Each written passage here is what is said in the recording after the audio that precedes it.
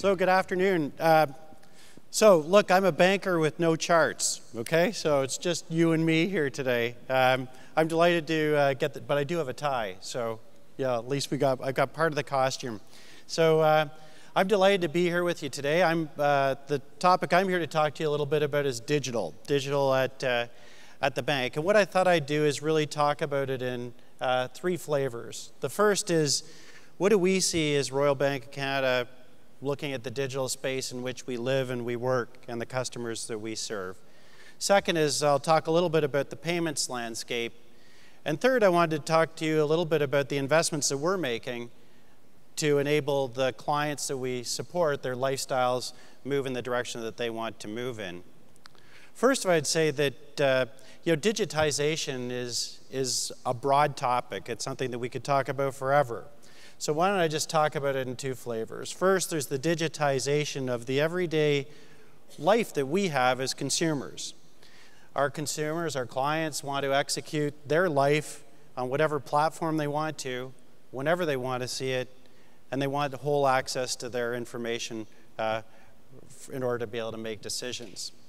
The second part of digitization is really as we re-engineer the back offices of financial institutions and other companies, regardless of what industry you're in.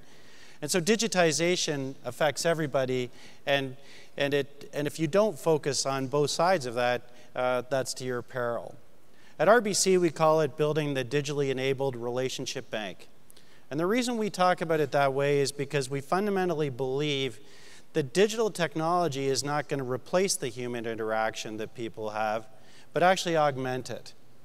So the desire for people to continue to meet with one another, whether that's in a branch, whether that's in an office, whether that's in a coffee shop, will still happen.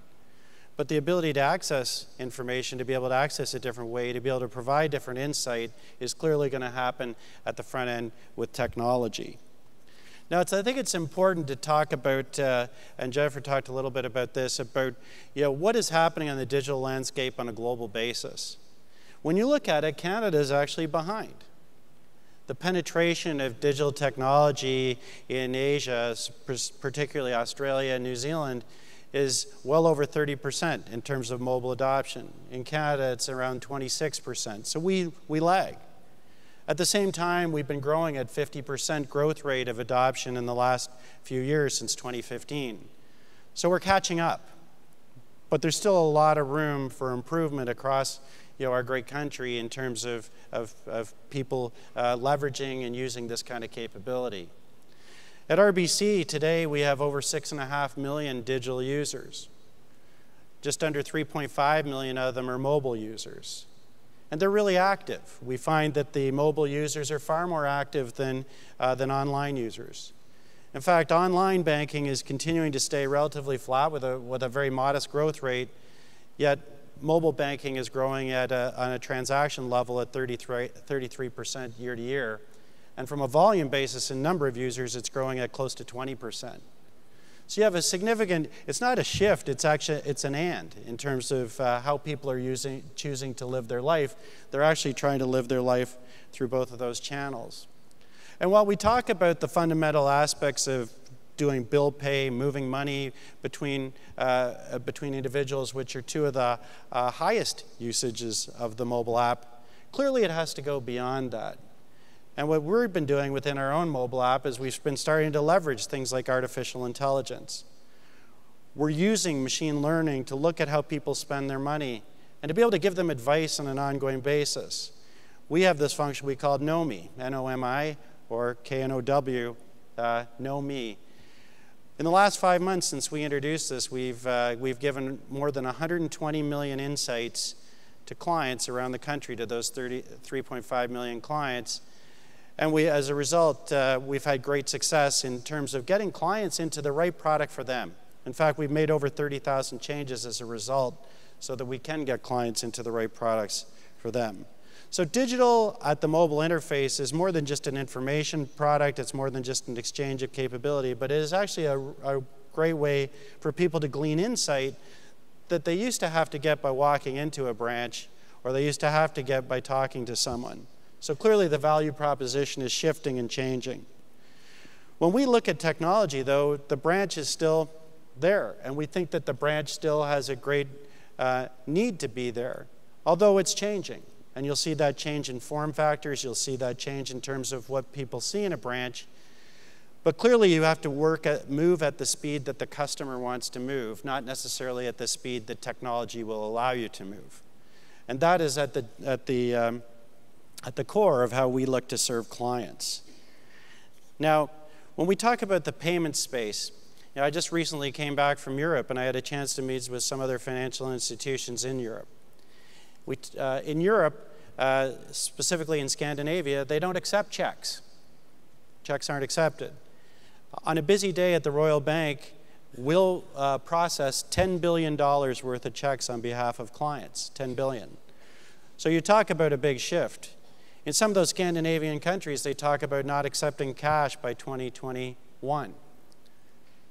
We believe that cash transactions will decline over time, but it'll be 2030 before only 10% of the transactions are happening in cash.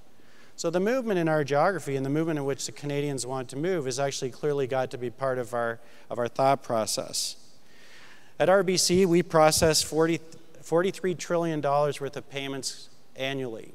We process payments in a number of factors. They're large value transactions, transactions for M&A activity, and transactions that move across large businesses.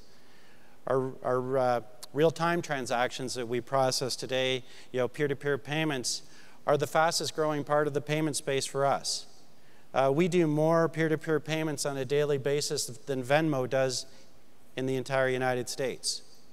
Our growth rate in peer-to-peer payments is at a 50% growth rate. And these systems are becoming critical systems, systems that have to be up and available, and systems that people rely on. So this need for safety and soundness or security of this environment is paramount, but it's also its ability to scale. Because if people can't move money, if they can't get access to their money, they lose confidence. And that is one thing that we can't allow to happen. So there's a lot of excitement in the payments landscape. It's absolutely changing. You look at new entrants into the marketplace, WeChat, Apple. These capabilities are providing services to clients that they're absolutely in need of and desire. You have to believe that the platform, the social platform that people wish to engage and how they wish to engage with their financial institution or with others has got to be something that we can support. And we welcome that competition inside the bank. So when we look at technology as a whole, and we start to think about the investments that we're making, I'd offer you a few things. First of all, as the leader of technology at the bank, I actually really have to spend most of my time not just thinking about the technology, but thinking about how the technology fits within the everyday lives of our clients. Clearly, there's a lot of opportunity to change and to grow and evolve the business models. And I do agree there will be an evolution of our core systems and capability as opposed to a revolution within that core capability. But at the front end, it is clearly a revolution. And it's something that we embrace, we adopt, and we accept the challenge on. So where are we investing? First, we are investing heavily in insights. Insights are not just analytics driven by machine learning and artificial intelligence, but insights that actually provide value to the clients every day. We built significant amounts of capacity in order to be able to support that, hiring the best people that we can find and doing research, and then applying that capability to the models in which we run.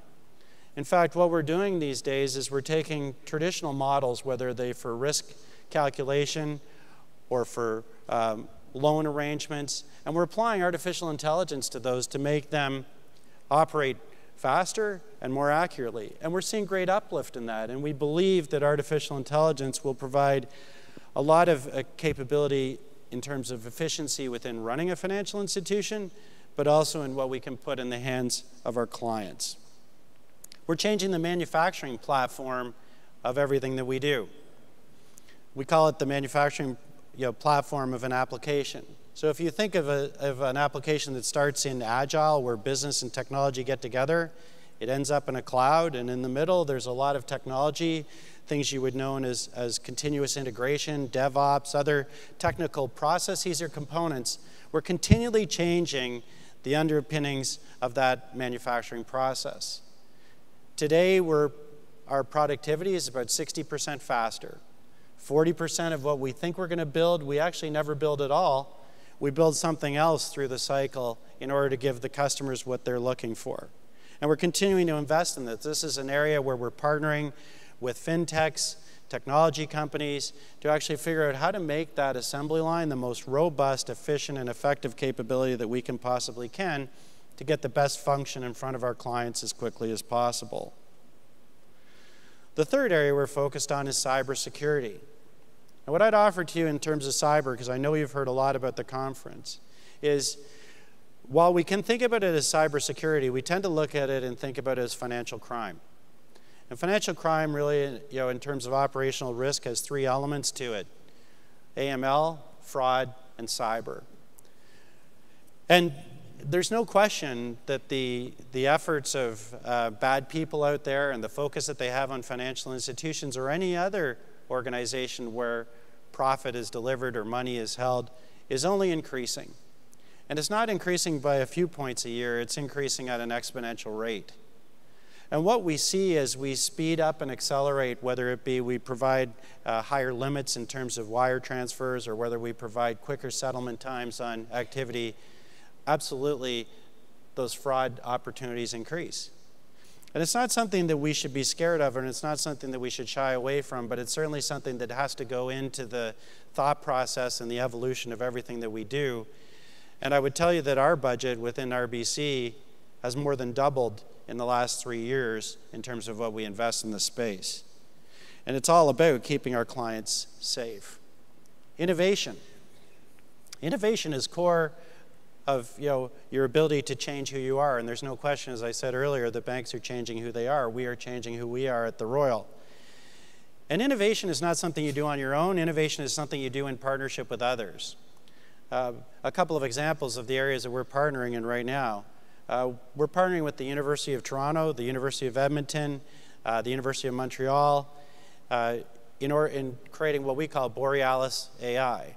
And some of you may have heard of that, but Borealis AI consists of over 60 PhDs, 30 of which are working in theoretical artificial intelligence, science and reinforcement learning, and the rest are looking at applied artificial intelligence, taking some of the biggest and most complex problems and issues that we have and figuring out how they address those.